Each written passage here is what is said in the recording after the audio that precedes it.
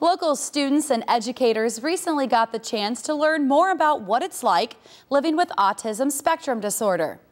A walk in My Autism, presented by Little Friends, allowed visitors to participate in hands-on exercises to learn more about what it's like for people on the spectrum, covering concepts like communication barriers, trouble focusing, and how visual strategies can help.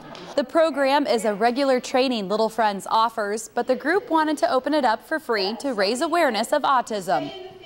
What are some of the challenges they face, and then what are things we can put in place to make it easier for them to join in, be a part, that it's not such a scary world for them. It's estimated that 1 in every 50 children nationally will be diagnosed on the autism spectrum.